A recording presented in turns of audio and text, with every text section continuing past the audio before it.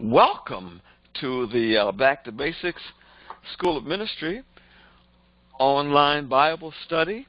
And tonight we're looking at Lesson 6 of our course, Old Testament Books of History, Part 2. And tonight we're looking at one of my favorite characters of Scripture. I know I say this about everybody, but one of my favorite characters in Scripture, Nehemiah. Nehemiah. Okay, one of my favorites. Do you realize, ladies and gentlemen, we are one half the way through the course already? We are halfway through this course. And 6 more weeks, and then you can get a break for the rest of the summer. Karen, I know you need a rest, and a lot of you work so hard. You're pumping out those homework assignments. And so on July 22nd, we should be getting completion on this particular course. Then we can rest until September. But you all are doing a great job, and it's wonderful what you're doing. I thank God for you. And it's just a blessing to be in this kind of ministry and to know you guys. Okay.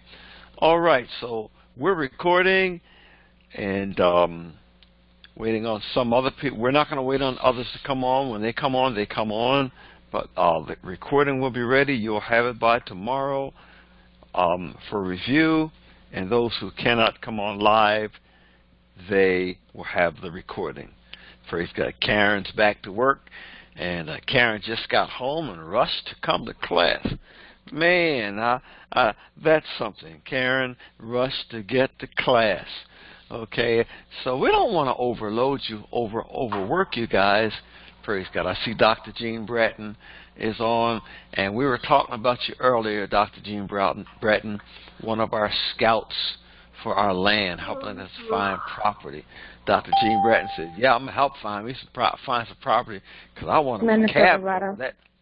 I want my cabin there. Sister Loretta's on. Praise God. Hallelujah. Thank God. Okay, let's take a look at our lineup, our schedule of chapters. There are 13 chapters in Nehemiah. And Nehemiah is the man who led the third and final wave of Jews out of Babylon, out of the Babylonian captivity. Nehemiah, he's the leader of the third wave of Jewish captives. And many of these coming out with him are the sons and daughters of the original captives. You remember that Israel went into captivity for 70 years because they sinned against God. They continued to sin. They continued to do their own thing. Even the priests were corrupt. The government was corrupt. The people were corrupt. They just turned their backs on God. Ladies and gentlemen, I cannot emphasize or overemphasize the importance of studying Scripture and teaching others.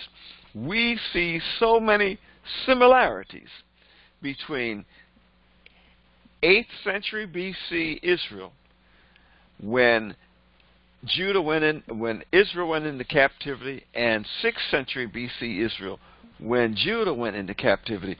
So many similarities between Israel and the United States of America. Ladies and gentlemen, Israel went into judgment. They went into captivity. And we must warn the people in our nation. Blow the trumpet in Zion. Sound the alarm in God's holy mountain. Let them know that there is a God we are accountable for. We can't just do our own thing. We just can't live the way we want to live and ignore God and His precepts and His word and His instruction. And we can't live turning our backs to the one who created us. He created us, every one of us, for a purpose. And when you get a nation who turns their back on the Lord, that nation is heading for destruction. The Bible says, blessed is that nation whose God is the Lord. And so as we study the Bible and study God's word, we see nations rising, nations falling.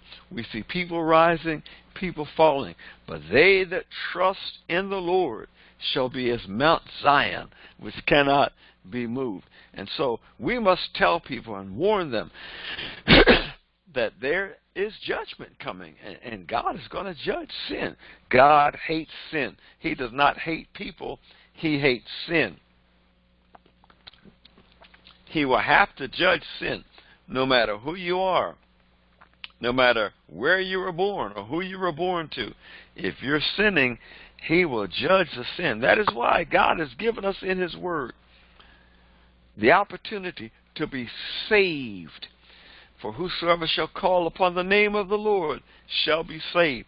Even the backslider can get saved, not slave. Yes, the backslider can get slaved too, enslaved in sin. But God will save the backslider. Ladies and gentlemen, this false doctrine that is taught by many Christians, once saved, always saved. Oh no, oh no. God is not a man that He should lie. And God is not one to be mocked or made fun of. Or we're not to blaspheme God. We're not to do whatever we want to do and say we're Christians and we're safe because we're Christians. No, God has standards. And He said holiness, without which no man shall see God. So as we read and study the Bible, we learn a lot. We learn about God's principles, His standards, His love for us, His sacrifice for us, and His sacrifice of His only Son, only begotten Son, Jesus Christ, so that you and I might have eternal life. And even the backslider can repent and be restored. Even those who are unsaved can be saved by confessing Jesus Christ as Lord. And so we must continue to warn people. Tell them, don't be stubborn. Don't be proud. Pride goes before the fall. Humble yourself before the mighty hand of God and be saved and obey Him. And we see in the history of the Jewish people, their punishment, we see their sin, their punishment, their captivity, and we see the southern kingdom of Judah, those Jews returning from Babylon, from 70 years of captivity in Babylon. Those who were carried away by Assyria in the northern kingdom in 721, they never came back to Israel. Their descendants never came back to Israel. And so we see God in His mercy bringing back a remnant, just a minority of the people who were captured. He brings back a remnant 70 years later. There are some people in this return who outlived the entire captivity. And there were some of the older ones who were able to outlive the entire captivity and return to Israel. And so we see in the first wave of Jews, we see Zerubbabel. He's the leader of the Jews, and he comes back to build the temple, to rebuild the temple. The temple had been destroyed. Zerubbabel's job was to rebuild the temple. He was appointed by the Persian government. The Persians had overtaken the Babylonians, and the Persians under King Cyrus, the son or grandson of Queen Esther, issued the decree for them to return to Israel. And so we see Zerubbabel leading that first wave, and the second wave is led by Ezra. And so we see Zerubbabel and Ezra, and then later the third wave of captives leaving Babylon, led by Nehemiah. Chapter 1, we're going to look at Nehemiah's burden. He had a burden. Chapter 2, Nehemiah in Jerusalem, and he scouts out the place and gets a good glimpse of what the destruction looks like. And we see in chapter 2 where he says to the leaders, you see the distress that we are in. Chapter 3, we look at the work beginning, and the work assignments, how Nehemiah organized the people for the work. Chapter 4, we see opposition to the work. We see Sanballat, who leads the opposition. There's some characters who did not want to see Israel succeed. Sanballat, Tobiah, Geshem, and On. Then in chapter 4, we see Nehemiah's prayer. There are 9 prayers recorded in the book of Nehemiah. And we can learn a lot. We learn a lot about leadership. And I learned a lot about successful leadership by observing the character of Nehemiah as he prayed. We see defending the builders, how they had to defend themselves even as they worked. Chapter 5, we look at internal strife. Ladies and gentlemen, the enemy's not always on the outside. The enemy could be right in your household. Internal strife among the Jews. Chapter 6, we're looking at more trickery from the enemy. The enemy is full of tricks. Satan is wily, W-I-L-E-Y. He's wily. He's full of tricks. Chapter 7, registered by genealogy. Here again, we see the importance of genealogical records. Chapter 8, the people assemble, and Ezra reads the law. Can you imagine after 70 years of captivity, the Jewish people assembled together for the first time, and they hear the word of God being read to them by Ezra. Chapter 9, fasting and prayer, worship and praise, and the declaration, thou art the Lord, and we see some of God's mighty acts in chapter 9. Chapter 10, we're looking at the covenant renewed and the first fruits promised. Chapter 11, we see there are city assignments and priestly assignments. And we also see that there were not enough people among them to inhabit the city of Jerusalem. So they had to draw names by lot and assign people to bring their families into Jerusalem and live within the city walls. Chapter 12, we see more priestly assignments, priests and singers and their assignments. We see the dedication of the wall. Chapter 12, they had a high praise time. The dedication of the wall, and God helped them to complete the wall. In 52 days, they rebuilt the wall. In 52 days, despite opposition.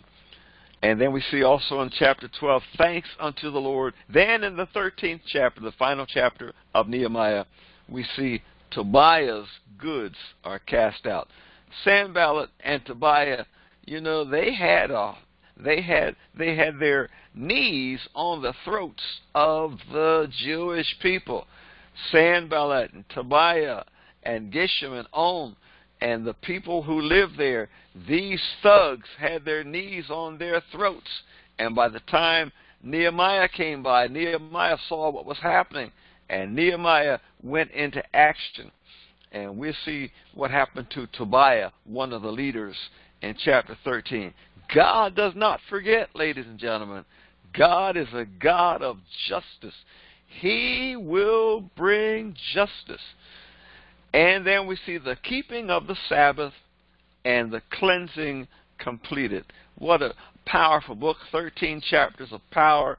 We're going to ask co-pastor Lisa Johnson if she will lead us in prayer tonight.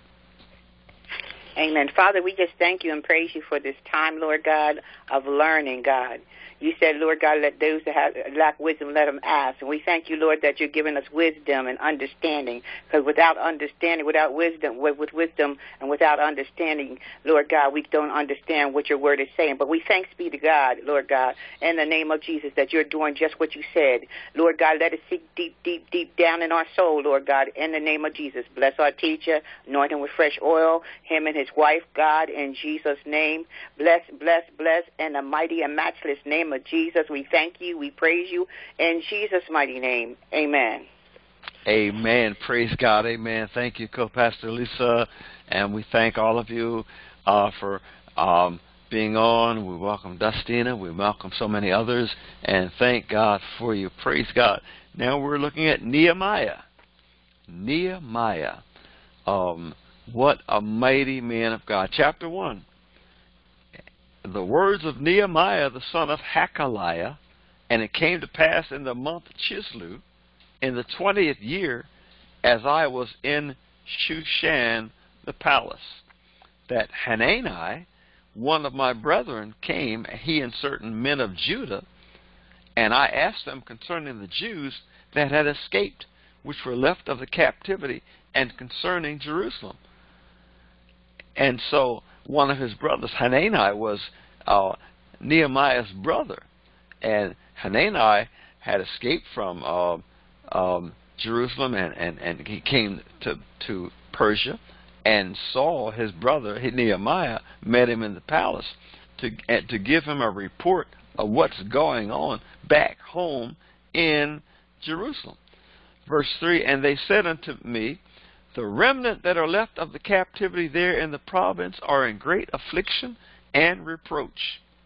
The wall of Jerusalem also is broken down, and the gates thereof are burned with fire. And it came to pass, when I heard these words, that I sat down and wept, and mourned certain days, and fasted, and prayed before the God of heaven.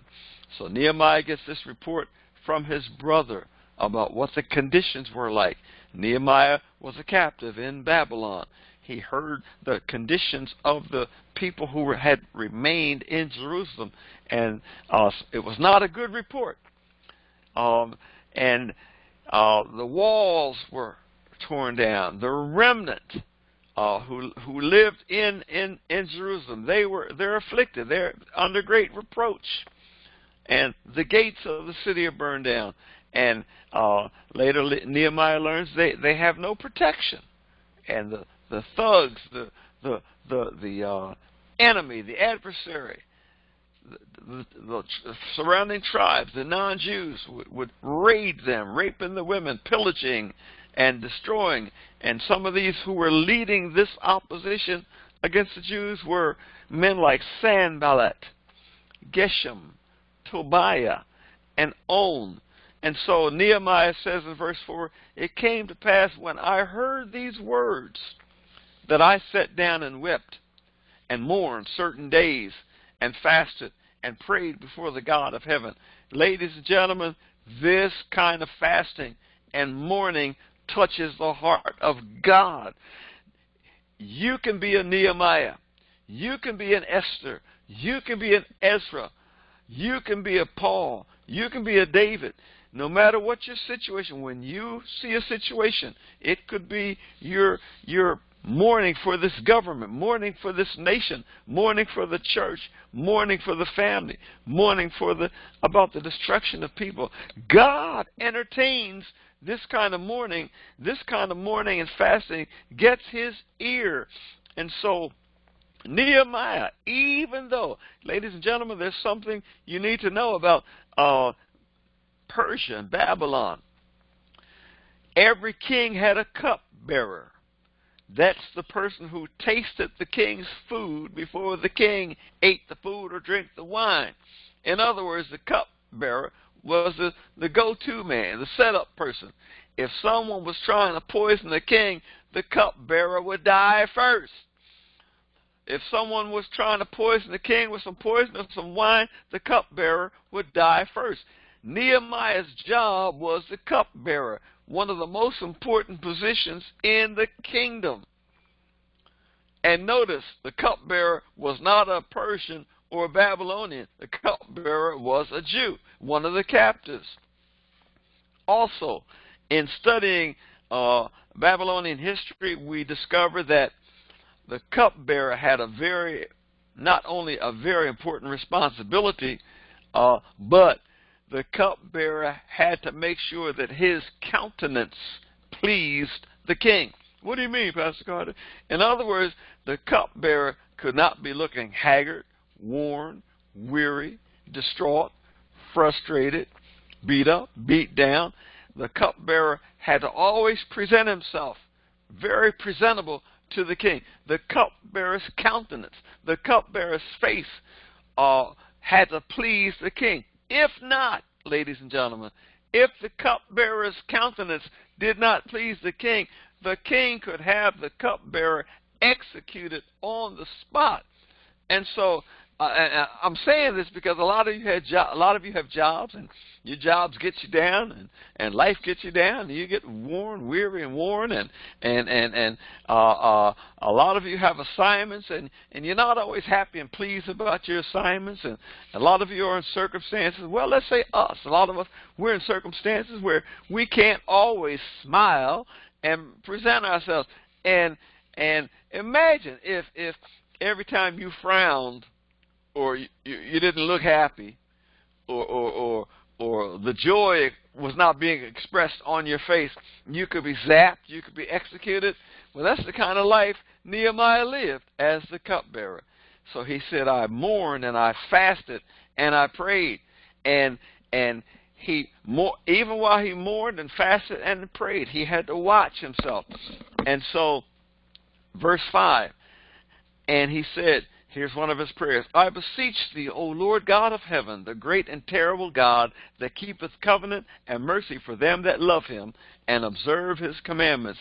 Let thine ear now be attentive, and thine eyes open, that thou mayest hear the prayer of thy servant, which I pray before thee now, day and night, for the children of Israel thy servants, and confess the sins of the children of Israel.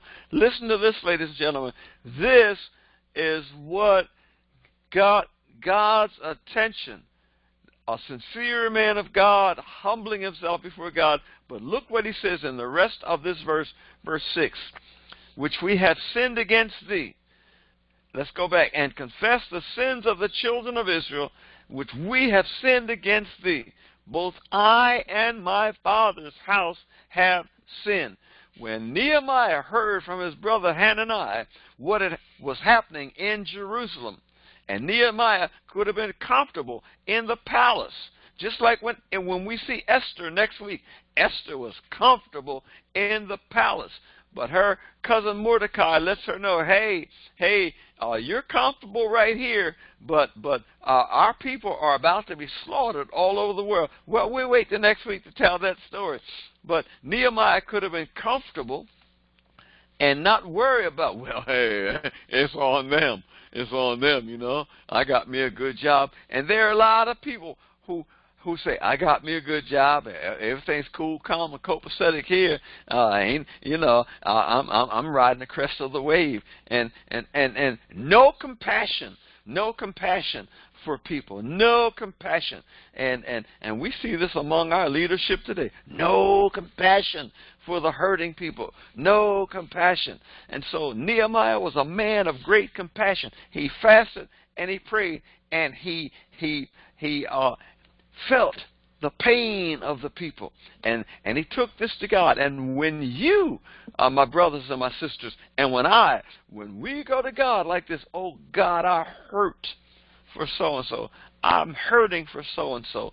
God, I feel the burden for so-and-so. Or I feel the burden for this nation. Or I feel the burden for the people. Then Nehemiah said, God, we're in this condition. In other words, he identified. Here's a leader, ladies and gentlemen, who identified with the problems of the people. Nehemiah said, God, it's because of my sins and the sins of our fathers and the sins of the people. We have sinned against you, Lord God. That is why this destruction has come upon us. Ladies and gentlemen, when Americans, even people in international communities, look at this coronavirus, which ain't going away, and despite what governor says you can start up again, or what mayor says you can start up again, the numbers are still going up. And Karen's back to work as a nurse because the numbers are still going up. When we identify these situations, and it's going to take men and women of God who will humble themselves and pray and seek His face and turn from our wicked ways. Many of us have to fast and pray on the behalf of others. And Nehemiah identified with others. Even though he had a comfortable position, ladies and gentlemen, we've got many people in the body of Christ who are comfortable in their position. They are at ease in Zion. But Nehemiah teaches us about compassion and being able to identify with people who are hurting. And then he was not so proud that he couldn't say, Lord, we're in this situation because of my sins and the people's sins and the sins of our fathers. We have sinned against you.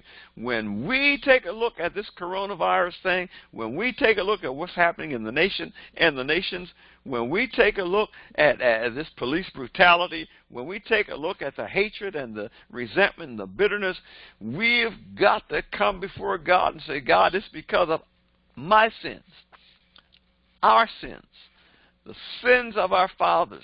And the sins of our fathers means that these things that brought us to this place have been going on for centuries, for hundreds of years. When America wakes up and is able to face that and take a look in the mirror and look and see how ugly we are in God's sight, and that God is not pleased with the way we've been treating one another, with the way we've been treating Him. And when we repent, not only America but the nations, God said, if my people, which are called by my name, will humble themselves and pray and seek my face and turn from their wicked ways, I'll hear from heaven. I'll forgive their sin and heal their land. And after Nehemiah prayed his prayer, what a powerful prayer in chapter 1, he got the attention of the king. He received the attention of the king. And chapter 2, it came to pass in the month Nisan, in the 20th year of Artaxerxes. Artaxerxes was the king 20 years into his kingdom, that wine was before him. And I took up the wine. In other words, I had to taste the wine and gave it unto the king. Now I had not been before time sad in his presence. Wherefore the king said unto me, why is thy countenance sad, seeing thou art not sick? This is nothing else but sorrow of heart. Then I was very sore afraid. He was sore afraid because he could have been killed, because his countenance did not please the king. The king said, why are you looking so bad? Why are you looking so rough, so haggard? Why are you looking so beat up? And that could have been a death sentence for Nehemiah. But see, Nehemiah fasted and prayed, ladies and gentlemen. And fasting and prayer touches the heart of God. Fasting and prayer touches the heart of God. And said unto the king, let the king live forever. Why should not my countenance be sad, when the city, the place of my father's sepulchres, lieth waste, and the gates thereof are consumed with fire? Then the king said unto me, for what dost thou make request? What are you asking me? And so what are you asking me to do? And so Nehemiah, before he answered the king, he prayed again. He said, so I prayed to the God of heaven. Verse 5. And I said unto the king, if it please the king. See how God gave him favor? God got Nehemiah's attention through his brother Hananiah. God got the king's attention through Nehemiah fasting and praying. And then the king says, what would you want me to do? And then Nehemiah prayed again and sought God. When we seek God for wisdom, God, what shall I do? And wisdom is, what shall I do? And God will reveal what we shall do. Okay, and the king said unto me, with the queen sitting by him, for how long shall thy journey be? And so the answer was, Nehemiah asked the king, can you send me to Jerusalem? Can you send me to Jerusalem? I've got to help my brothers and my sisters. Ladies and gentlemen, this is the kind of prayer that touches God. For 2 Chronicles 16:9 tells us, for the eyes of the Lord run to and fro throughout the whole earth, seeking to prove himself strong on the behalf of those whose hearts are perfect toward him. God's eyes are running, ladies and gentlemen, throughout the whole earth. He's up in Fleetwood, Pennsylvania. He's in Marysville, Ryan. He's on the turnpike with you. He's in Wilmington, Delaware, Loretta. He's in Tennessee, Dustina. He's in Texas, Shebra. He's in California. He's down here in Georgia. That's only just America. His eyes are running all across the nations. The nations. He's looking for someone whose heart is turned to God, who wants to do something about the situations of people's lives. God is seeking for a man or woman, even a child, whom God can lead to change, to bring change upon the earth. Jesus taught us, he said, and when you pray, our Father which art in heaven, hallowed be thy name. Let your kingdom come. Let your will be done on earth as it is in heaven. God is looking for men and women, boys and girls. You don't have to be born into a royal family. You don't have to be rich and well-to-do. He is looking for somebody who can touch the world. He's looking for somebody like George Floyd. George Floyd said in school, he told his friends, I want to touch the world. And who was George Floyd? They said he was from the 3rd Ward in Houston, Texas. From a poor family, had very little to contribute. He could play basketball, football. But God will use an ordinary person to touch the world and change the world. When a heart is turned unto God, God seeking, his eyes are looking right now. We've got a lot of people in the kingdom of God. They're comfortable. Pastors comfortable in their churches. People got nice jobs, got nice homes, got paycheck, got some nice retirement income coming in. Most people are comfortable and don't want to make the way. I ain't going to sacrifice what I got. Took me a long time to get where I am now, and this and that. But God is looking for somebody who's got a heart for God, who wants to bring the things of the kingdom of God into the earth. And Jesus said, when you pray after this manner, our Father which art in heaven, hallowed be thy name. Let your kingdom come. And Isaiah, when we study Isaiah, you're going to see a man of God who looked at the situation and said, oh, wicked man that I am, oh, wretched soul that I am. And God says, well, who can I send? Who can I send to change this situation in Israel? Who can I send to awaken the people? Who can I send to call the people back to me? Who can I send who will be bold enough and courageous enough to preach my word in the face of adversity and to call the people's attention back to me? And Isaiah said, here am I, Lord. Send me. Here am I. Send me. I'm willing. And ladies and gentlemen, God is looking for someone who's willing. He is willing. And when he finds someone who is willing, he will convict. And he will provide everything that that person needs to do the assignment that God has said do. And I love Ryan. Ryan's one of our scouts.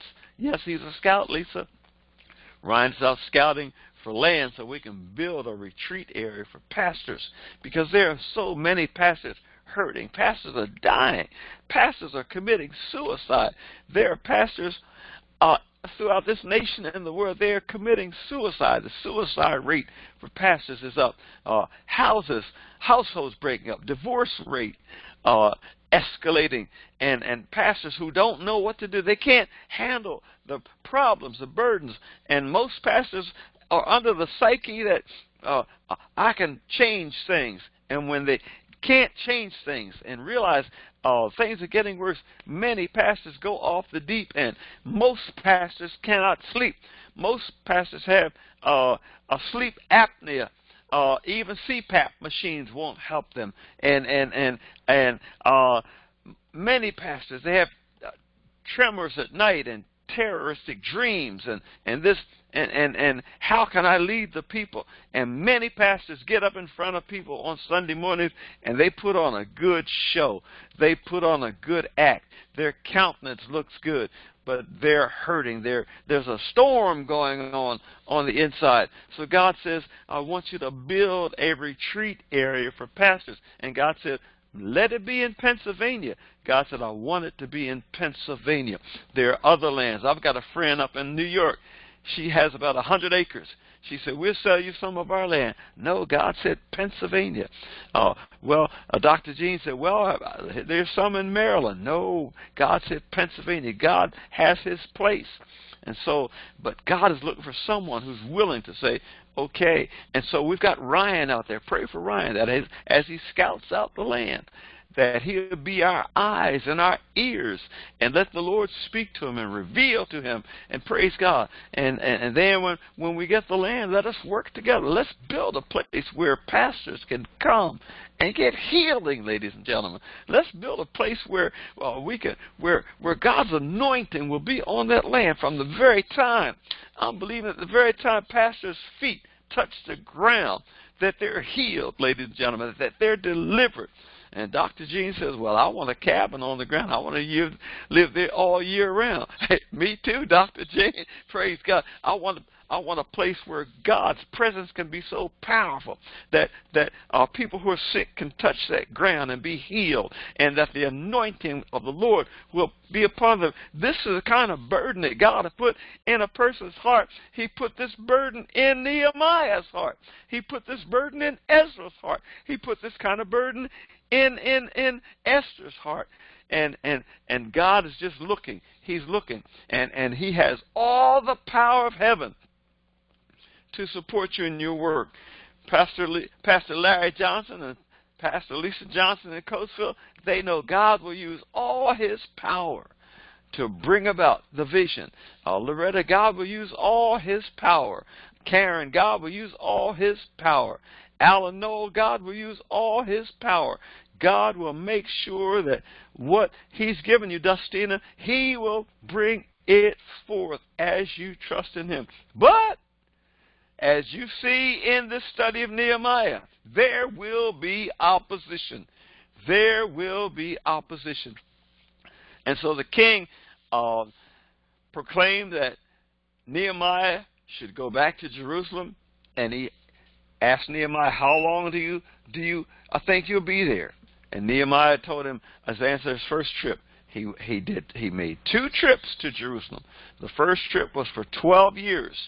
The first assignment was for 12 years. And then he went back to Babylon or Persia, and then the king released him again on a second tour. And so the king authorized Nehemiah to be the governor of Jerusalem. He designated him as governor with letters from the king of Persia. That meant that nobody, no king, no army could hurt or harm Nehemiah. And anywhere Nehemiah would go and ask for supplies or lumber or building materials or money, that the people would give it to Nehemiah as though they were giving it to the king of Persia, who controlled all that land. Chapter 2, verse 11. Now, when God gives you a plan, ladies and gentlemen, you can't tell everybody about it. There are a lot of pastors, I ain't telling them right now what I'm doing. I'll tell them after it's done. Because there are a lot of people in the body of Christ. You can't even tell them your plan. There are people in your household. You can't even tell them all your plans. Because, you know, the moment they hear your plans, you know what they're going to say. Well, here we go, Pastor Carter. Here we go. Here we go. A wife may say, I don't know what my husband is up to this time. I don't know what my wife wants to do this time. I don't know. We tried that before.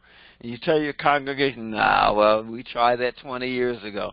Ladies and gentlemen, some of your plans, you got to just let them simmer. Just like that pot of greens that I fixed, Dustin, and that pot of collard greens that I fixed to Jackie yesterday.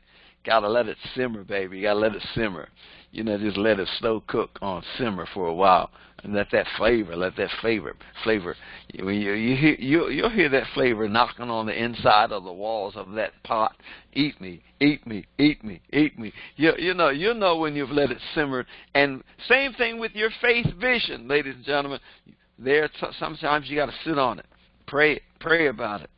Pray. Talk to God like Habakkuk talked on the wall. Habakkuk said, I'm going to stand on my guard post. I'm going to situate myself on the rampart. I'm going to watch and see what he will say to me when I'm reproved. You've got to have a Habakkuk attitude. Wait on the Lord. Let that vision simmer. And God spoke to him and said, though the vision tarry, wait for it. Though the vision tarry, wait for it. Ryan, though the vision tarry, wait for it. Wait for it. You might have to make a couple trips. But though the vision tarry, you wait for it. And then let that vision be like a pot of collard greens, Dustina, and let those greens simmer. You might have to add a little bit more water to that pot of greens. Just let it simmer. Let that flavor, flavor and start shaking hands and high-fiving and fist pumping itself inside that pot of greens. And then you hear that flavor beating on the side of the pot of the pan while it's simmering, and you hear that those greens talking to you. Those collard greens will start talking to you. Hey, come on. When you going to eat me? Come on now. Hey, come on now. Don't overcook me. I'm ready. Well, that's the way it is, ladies and gentlemen. When we go before the Lord, when we fast and pray, God, I'm ready. God, I'm ready. And then God might not be ready. There's a timing. God's got his timing about everything. God's got his timing. You might be ready, but you might be ready in your own power, your own enthusiasm, your own joy. But wait on the Lord. I think I'm preaching to somebody. I think I'm helping somebody. I think I'm helping myself. Wait on the Lord and be of good courage. He shall strengthen thine heart. And so Nehemiah came to Jerusalem. He observed. He looked at the situation. Verse 12 of chapter 2. And I arose in the night, I and some few men with me. Neither told I any man what my God had put in my heart to do at Jerusalem. Neither was there any beast with me, save the beast I rode upon. And I went out by night by the gate of the valley, even before the dragon well, and to the dung port, and viewed the walls of Jerusalem, which were broken down, and the gates thereof were consumed with fire. Then I went up to the gate of the fountain, and to the king's pool, but there was no place for the beast that was under me to pass. Then I went up in the night by the brook, and viewed the wall, and turned back, and entered by the gate of the valley, and so returned. And the rulers knew not whither I went, or what I did, neither had I as yet told it to the Jews, nor to the priests, nor to the nobles, nor to the rulers, nor to the rest that did the work. Verse 17 of chapter 2, ladies and gentlemen. Then said I unto them, Ye see the distress that we are in, how Jerusalem lieth waste, and the gates thereof are burned with fire.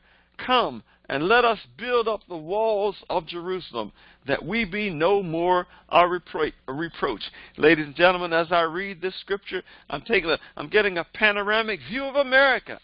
There might be a time, ladies and gentlemen, it might be your grandchild or your great-grandchild or your great-great-grandchild who might have to rally people in Philadelphia, who might have to rally people in Chattanooga, who might have to rally people in Atlanta, who might have to rally people in Chicago or L.A. and say, you see the reproach that we're in. We're in this condition because of our sins, of the sins of our fathers, of the sins of the nation. We, our people, we disobeyed God, and this is what we have. Ladies and gentlemen, I know you might think I'm off my cookie, but it might well be that your great-grandchild, your great-great-grandchild, your great-great-great-grandchild might even be your child, who will have to rally people and say, look at the destruction that has taken this place. Nobody imagined that we would ever experience this kind of rubble and destruction. This is the United States of America. But ladies and gentlemen, if my people, God said, which are called by my name, will humble themselves and pray and seek my face and turn from their wicked ways, then I'll hear from heaven. I'll forgive their sin. I will heal the land. Ladies and gentlemen, Nehemiah prayed one of those heal the land prayers, and he gathered people with him to identify with the fact that the land needed healing. Not only did the people need healing, but the land needed healing. Ladies and gentlemen, sin even, listen to this, sin even penetrates the ground. Sin even penetrates the ground. Land masses, acres of land, territories need healing, need deliverance from sin. That's something to think about. That is why every time you move into a new place, or you build a house, or you relocate, pray. Ask God, put your anointing on this property. Put your anointing on this house. Put your anointing on this job. I don't know what the person who had this job before me did. I don't know what the person who lived in this building before me did. I don't know what the person who owned this car that I just got did. So, Lord, deliver it from sin. Deliver it. Satan is territorial, ladies and gentlemen. We do not wrestle against flesh and blood, but against principalities, powers, ruler spirits, spiritual wickedness in heavenly places. I was talking to Jackie today. I said, Jackie, the Civil War was not enough for America to cause America to repent. There are folks in America who still think they're better than others. There are folks who are still hating on one another. There are folks who still raise that Confederate flag above the United States of America. There are leaders who still have not gotten the message. The land, ladies and gentlemen, needs to be delivered. Not only the people, but the land. Satan is entrenched. Satan is territorial. Hatred and resentment and bitterness, ladies and gentlemen, it permeates this land that we live upon, the United States of America. It is deeply entrenched not only in the hearts of people, but in the land. Certain places are more, Satan's more entrenched in certain places than in others. It's going to take a healing of the land. I was thinking about Abraham Lincoln when I was taking my 2-mile walk in the mountains today. And I thought about Abraham Lincoln, and he gave the last full measure. He called it the last full measure. He took a bullet to the head from a racist assassin who did not want Lincoln to pull this nation together, who did not want to see slaves free, who did not want to see justice done in America. And we look at we look at Lincoln, we look at Garfield, we look at Cleveland, we look at John F. Kennedy, men who have been assassinated so that they could not pull together the better things that are in God's will and plans for this nation. And so God is looking for people who are going to be bold. Yes, some are going to have to die. Some will have to give the last full measure. But God is looking for people who will be bold enough to take a stand. Why should our great-great-grandchildren have to rebuild out of rubble that we caused to happen because of our racism, our hatred, our dishonoring God, our selfishness, and our pride? I know I'm saying some profound things, and I know I'm tugging at some hearts. But until America takes a good look at herself and people take a look in the mirror and stop the hatred, you are no better than anybody else. I'm no better than anybody else. We're all made in God's image. And except a man be born again, we cannot see the kingdom of God. And if you're born again, you'll stop the hatred. Despite what your pastor's preaching to you, despite what your community believes. If you're still hating on others, how can you say you're born again? And how in the world do you think you're going to get into heaven with hatred in your heart towards other people? Ladies and gentlemen, I don't want to, I won't wait to see my great-grandchildren have to rebuild because I won't be here. But I wouldn't want to put that burden on them, that America was destroyed because I was a punk and I was too proud to humble myself before God, and I hated on people despite what the Bible said. And I took my position. I said, I'm going to get mine, you get yours, and later for this nation. I don't want to be one of those decision makers who have no kindness in my heart, no vision for the lives of our children and our grandchildren and future posterity. And will lay the burden on people like Nehemiah because I refuse to honor God and live a holy life. No. I pray that God will open the eyes of people in leadership in this nation, heads of households. Train your children in the ways of the Lord. Don't let them grow up hating. Be careful what you say to your family. Be careful how you speak to your wife. Be careful how you speak to your children. Be careful how you speak about your neighbor. Be careful how you speak of those people of color. Be careful what you say. Don't kill people with your words. Don't ingrain, don't burn into your children and grandchildren hatred because of your venomous words, but speak the word of God to them. And not only speak of it, live it before them. Live it before them. Well, these are things that Nehemiah wished he could have done 70 years ago, but he was not there. And so in his situation, he's got to try to recover the lives of the people who are the victims of destruction, and destruction came on their nation because of sin. And so Nehemiah gathered the people together and said, you see the distress that we are in. Verse 18, powerful. Chapter 2. Then I told them of the hand of my God which was good upon me, as also the king's words that he had spoken unto me. And they said, let us rise up and build. So they strengthened their hands for this good work. Nehemiah called them together, called the leaders together, told them, you see the distress we're in. And he helped the people to identify with their fathers and their grandfathers and great-grandfathers and to realize this destruction we're seeing is because of the sins of our ancestors and our own sins. And Nehemiah's declaration touched the heart of the people, and they said, let us rise up and build. Ladies and gentlemen, God oftentimes sends someone to you and say, okay, let us rise up and build. Get up out of there. Get up out of this situation. Quit that pity me party. Close the doors. The party's over. Time. Rise up. Get up. Because, many Christians, we are so content. We're like the pig that wallows in her slop.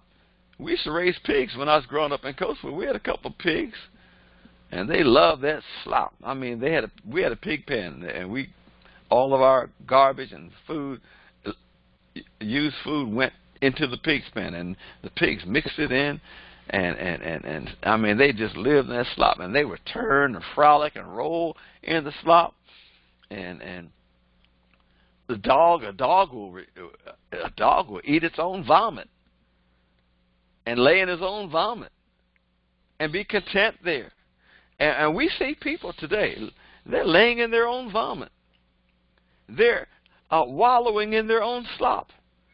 And they're just as content, just as happy. But that's not the place God wants us to be. And so the people had to hear the word of God and come to the conviction, let us rise up. Like the prodigal son. I see him. I see the prodigal son. He said, my father's servants are living much better than I. I'm going to get up out of here. I know I've created this mess. I know I brought it on my own self, but I ain't going to stay here. He had to come to a quality decision, ladies and gentlemen. I'm going to rise up. I'm going back to my father's house. I'm going to offer myself to my father as a hired servant, but I ain't going to stay here. Ladies and gentlemen, it takes an I ain't going to stay here attitude to bring change. It's going to take an I ain't going to stay here attitude for people in America come November to go to the polls and say, this has got to change. This has got to change. It's going to take an I ain't going to stay here attitude throughout the whole world as we see nations on the move for change over the choking of one black man. That 8 minutes and 46 seconds of that cop's knee on that man's throat touched the world. George Floyd said to his friends when he was growing up in school, I'm going to touch the world. He had no idea he'd touch it that way. He felt he was going to touch it by being a better basketball player than Michael Jordan. But no, God had another way for him to touch the world. And Nehemiah is still, ladies and gentlemen, the faith of Nehemiah is still touching the world today. Every time I read Nehemiah, I want to rise up. I want to get up out of this situation. Get up out of this situation and do better. We can do better. We can do better. We can do better. We can help others to do better. Well, they're going to hate on you, Pastor Carter. That's all right. You hate on me. Jesus loves me. This I know, for the Bible tells me so. We can do better. And so we see Sanballat and the Horonite and Tobiah the servant, the Ammonite, and Geshem the Arabian, when they heard the declaration of the people to rise up and strengthen themselves for the work, these men laughed. Nehemiah said they laughed us to scorn. What is this that you will do? Will you rebel against the king?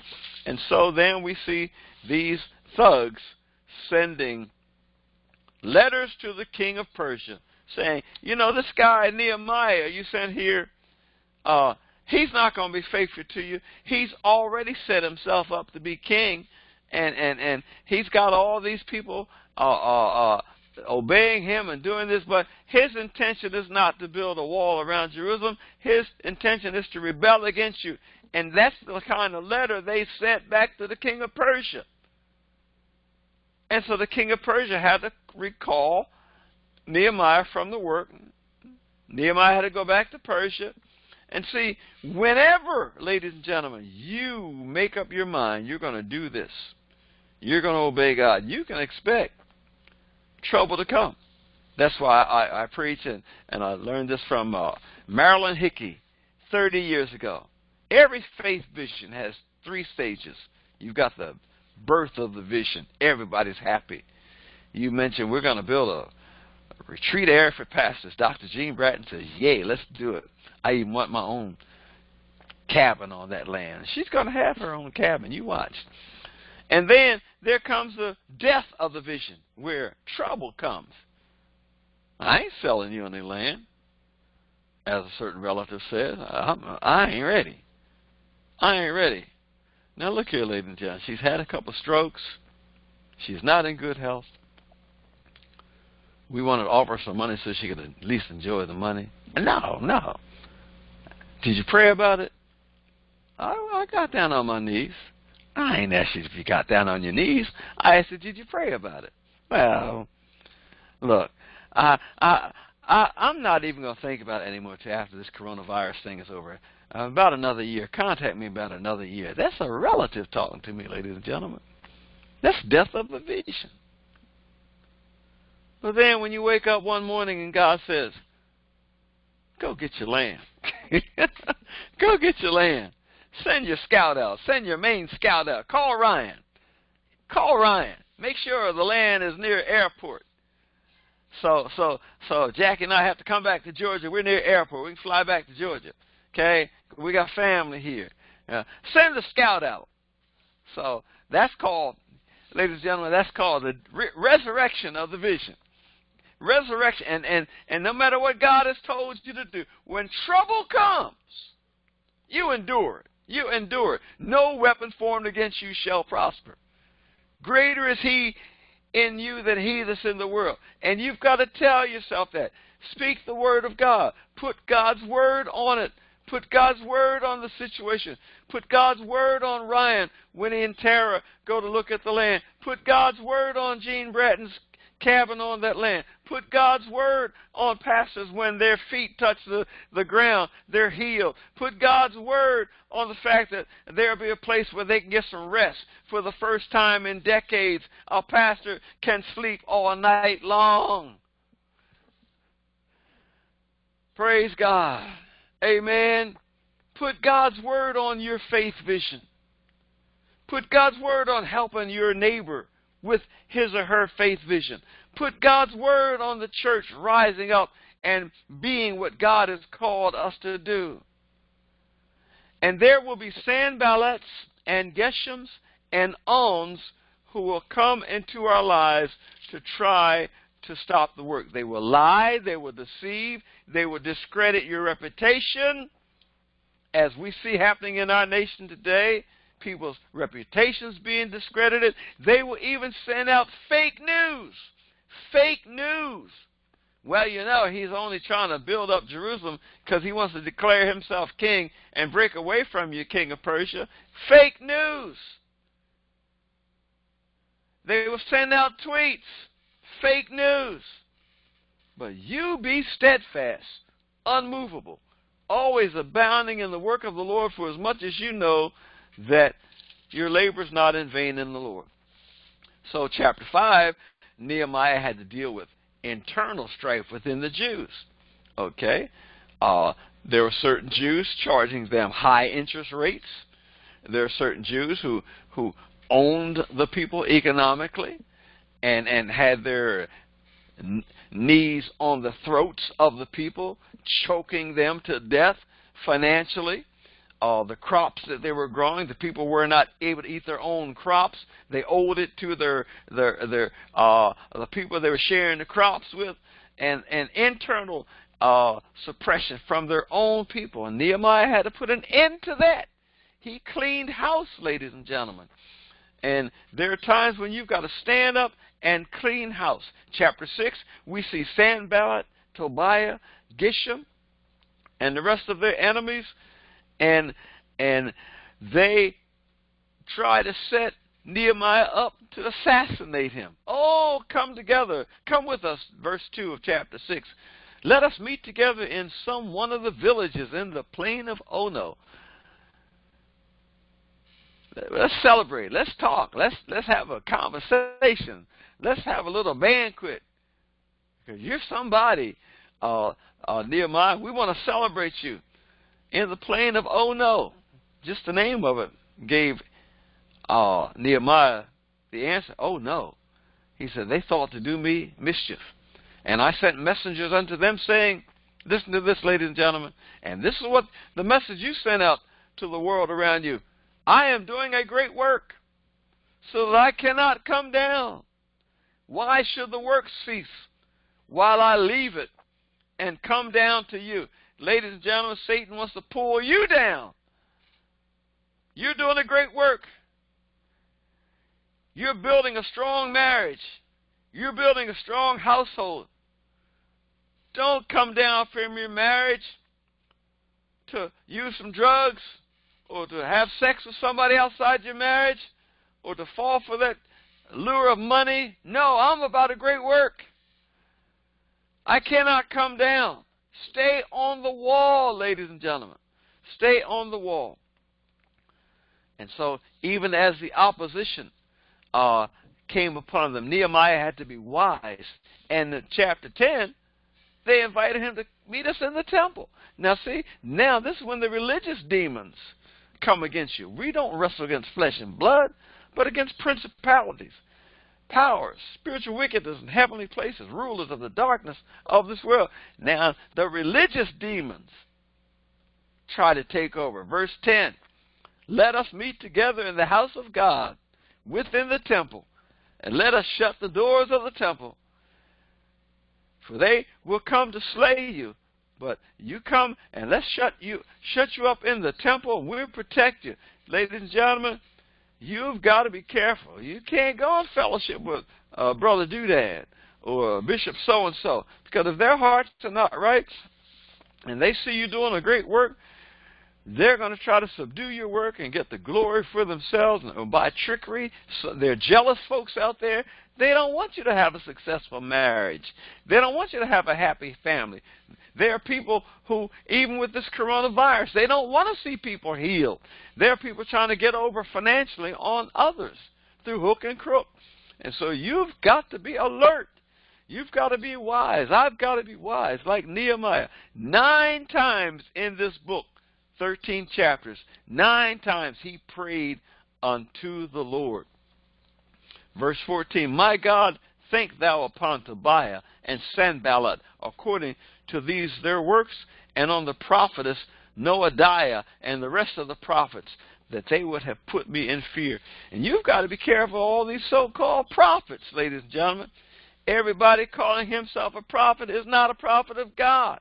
Everybody calling herself a prophetess is not a prophetess of God. You've got spiritual wickedness in heavenly places. And if you're not careful, ladies and gentlemen, they will subdue you. Ladies and gentlemen, don't fellowship with witches. Don't fellowship with unclean spirits. And be careful of all these folks who label themselves prophets and apostles and bishops. Everybody got a title, but nobody has any Jesus power. You be alert. Stay woke. Stay alert. Get on the wall. Blow the trumpet in Zion. Be like Nehemiah. Be like Habakkuk. Wait on your guard post. And watch and see what God will say to you. I don't run here because the bishop says run. I almost got caught up in that situation. The bishop said, you go here and go there. The bishop messed up. The bishop messed up. First assignment he gave me, he messed up. And God told me, no, this is not what I want you to do. No, you take your assignment from me. Okay, a lot of folks are locked up in these fruitless ministries because they worship the bishop. They kiss up to the bishop. I ain't kissing up to any bishop. I don't care who you are. I ain't kissing up to you. I owe my allegiance to the Lord Jesus Christ, and I'm going to wait to hear his voice. Gene Bratton, I'm going to wait to hear his voice. I want him to tell me what to do. And if I get sidetracked, I'm going to repent and go back to him. Lord, get me back on track. I want to do the will of God and not please people. Ladies and gentlemen, we got a whole lot of people pleasers in Washington, D.C. Hire them on Monday and fire them on Saturday. Hire them on Monday and have a press conference and present them as your new officer or czar or whatever, and fire them 3 days later. Ladies and gentlemen, I want to hear from the Lord, because true promotion comes from the Lord. Okay, going through Nehemiah, we see the people assemble. We see the importance of the genealogy, chapter 7. That the genealogical record is so important. It's so important, ladies and gentlemen. And the very fact that Jeremiah, before the exile, Jeremiah bought a piece of property and sealed it, sealed the deed, and that deed was very important because Jeremiah's family was able to benefit from the genealogical record when Jeremiah's people returned from Babylon. So the genealogical record was important to make sure that God's people received the inheritance and not those who were wannabes or phonies or false Jews, fake Jews. Many people were trying to fake their Jewish genealogy to get in on the property distribution. Chapter 8, the people assemble and Ezra reads the law for the first time, ladies and gentlemen, for the first time in 70 years. The people heard the word of God. Ezra found a scroll, and Nehemiah and Ezra and the leaders, they built a pulpit, a raised elevation. That's where we first got the pulpits. They built a pulpit, and all the people in Jerusalem gathered, and for days, several days, they read the Word of God. They read the Word of God, and the people praised God, and they worshiped, they repented, they cried, and they worshiped God. Chapter 9, there was fasting and prayer, worship and praise, and the people declared, "Thou art the Lord." We see God's mighty acts take place. They renewed the covenant in chapter 10. And then, because they had to populate the city, the walls were built. So we built the walls. They built the walls in 52 days. Now they had to repopulate Jerusalem. And so Nehemiah chose the people to populate Jerusalem by lot. Certain people they drew lots to see what families would move into Jerusalem and populate the place. And they were given special privileges, and then other people were able to inhabit the land surrounding Jerusalem. Then chapter 11, we see city assignments, and certain people were assigned to live in certain cities. We see priestly assignments. I mean, they just regenerated the whole priestly thing. And they got back to where the priests were like during the time of Aaron and Eleazar and Phinehas, where the priests feared the Lord. And so the priests received their assignments.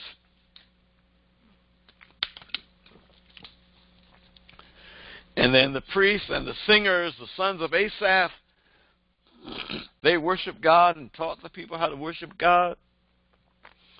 Priests were given the assignments to go to different cities and share the Word of God and to get the people back on target with the Word of God. I mean, that they had to retrain, re-educate Israel. Chapter 12, we see the dedication of the wall. What a celebration.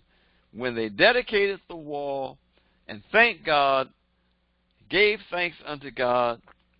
And then chapter 13, here's how Nehemiah dealt with that political corruption that had allowed itself to creep into Jerusalem over the last 70 years. And that corruption that had been a part of the destruction of Jerusalem before the carrying away into captivity. The politicians had such a rule over God's priest.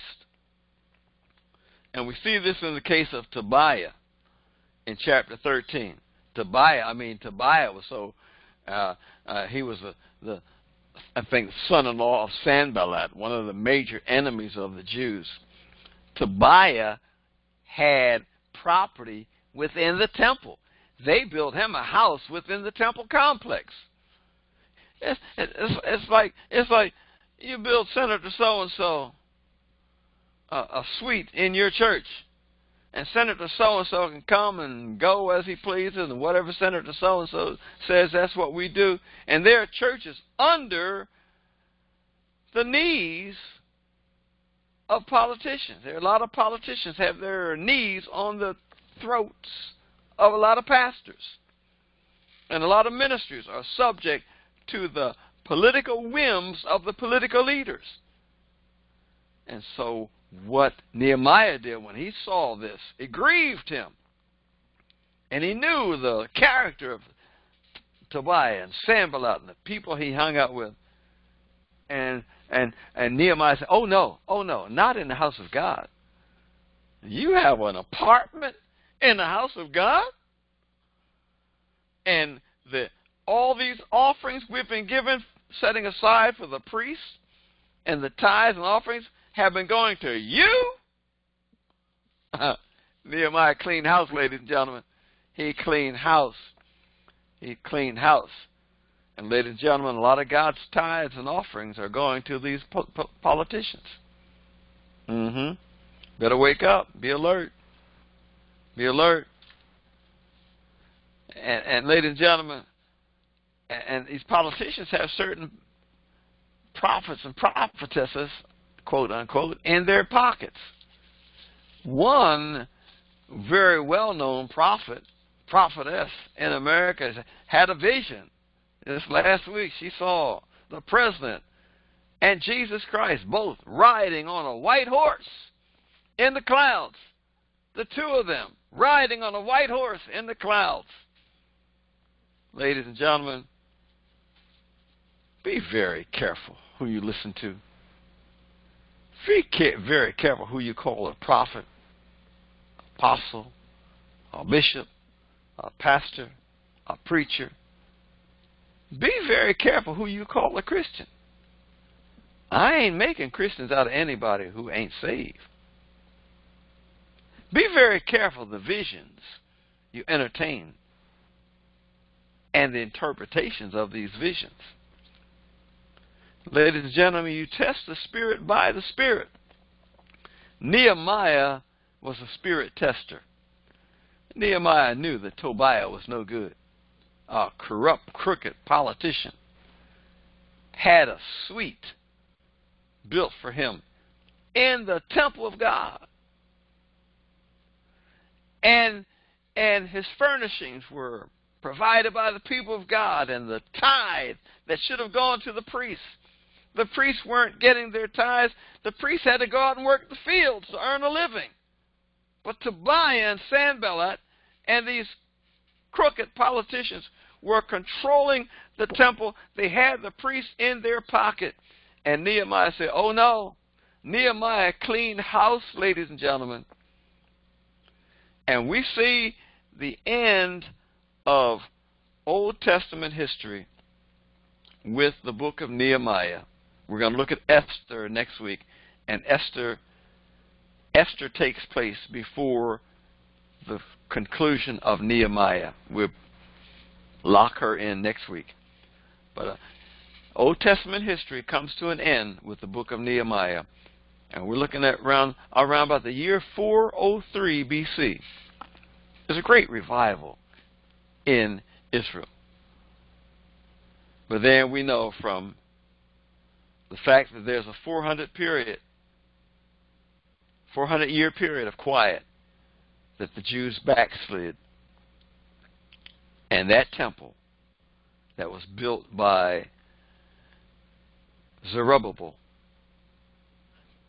and dedicated by Nehemiah, that temple was destroyed. So it's a great and powerful history. But we can learn a lot about how we're to live and learn about the God we are to worship, the God who made us, the God who planted us here, has a plan for our lives, and how to live with the people whom God has planted around us. So that ends the story of Nehemiah. You read it for yourself, and the Holy Spirit will give you more insights. And I just praise God for this book, this Bible. Thank God for this course, Old Testament books of history. Next week, we're going to look at another great hero of the Bible, Esther, Queen Esther, and her role in God's kingdom. And so we pray that you'll have a great week. We're going to end our recording in a moment. If you have any questions, please get in touch with me. Any comments, please get in touch with me. We're going to end the recording, and I thank God. Stay on the wall, everybody. Stay alert. Stay in the Word of God. Stay in prayer, and continue to trust in the Lord. God's not through. He's got the plan.